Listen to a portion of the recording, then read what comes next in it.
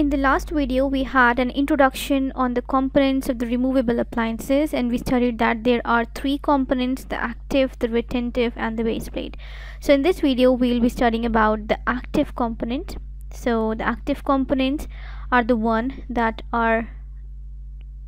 ones which provide the forces for the tooth movement. So in active component, we have the springs, the bows, the screws, and the elastics. So in this video, we'll focus on the springs. So springs can be classified on two bases: based on the number of helices and based on the support. So based on the number of helices, these could be simple springs, compound, helical, and looped. So simple springs are the ones which do not have a helix. So this is a diagrammatic representation. This is a simple spring, and to move it, this could be the movement. And the compound spring is the one in which helix is incorporated. So this is the helix which is incorporated, and the movement could be this way. And the helical spring, obviously it will also have an helix, and the loop spring will be the one which will have a loop instead of spring. So it'll have a loop, and this will be the direction of movement. Now the second classification is based on the support: supported or non-supported. So supported one is made from thicker wires to avoid distortion by the patient. So this is made from thicker wire so that distortion does not occur.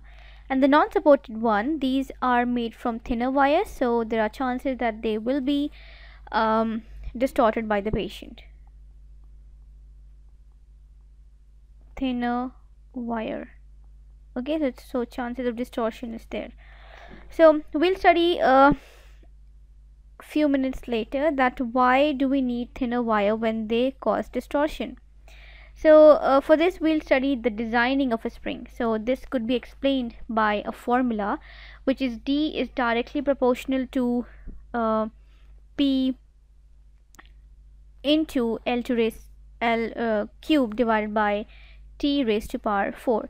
So here D is the amount of deflection, that is the elasticity, okay, and P is the pressure, amount of pressure, L is the length of the spring, and T is the thickness or diameter of the spring. So the effect of these variables, they can be explained on the basis of three things. First of all, thickness or the distance of the spring. So according to the formula, if the diameter, this is the diameter, if the diameter is double, the deflection, that is the flexibility of the spring, will decrease by 16 times.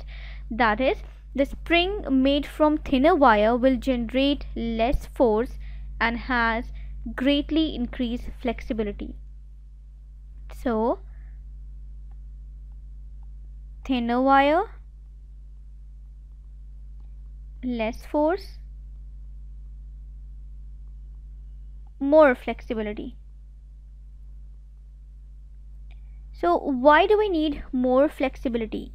So we need more flexibility to make sure that the component, that is the component we are making for the appliance, it remains active over a longer period of time. So the more the flexibility, the more active the component will be, and it will provide force for a longer period of time. And the second thing is that length of the wire. So L is the length of a wire. So if we double the length of the wire, we increase the flexibility of the spring by 8 times. Okay, so flexibility is also increased, and the force will obviously decrease. So increasing the length of wire, it will increase the range of action. So we got an answer for a question that why do we incorporate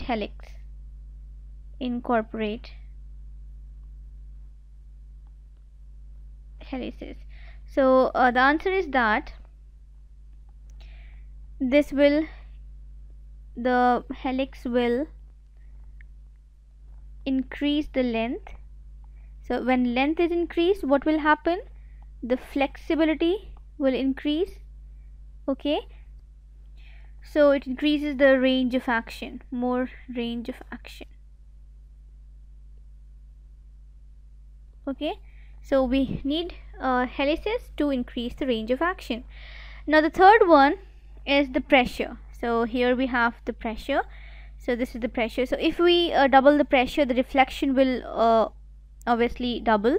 The reflection will double. So the pressure is actually to be applied is on an average 20 gram per centimeter square of the root area and it can vary accordingly to the number of teeth to be moved. So now when we studied about the designing, we'll proceed to the types of springs. The first one is the finger spring, which is also known as a single cantilever spring. So the wire which is used here is a 0.5 or 0.6 mm wire, and here we'll see the length of each part of this component. So here you can see this diagram, the free end. This is the free end. It is the active arm, which is 12 to 15 mm in length and is placed towards the tissue. So this is 12 to 15 mm in length, and this is the helix, which has 3 mm internal diameter, and this is the retentive arm, which is 4 to 5 mm in length.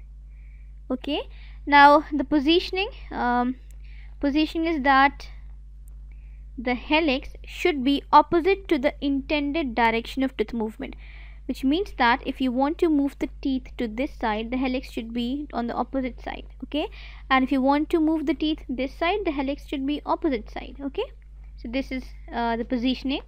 Also it should be towards the long axis like this.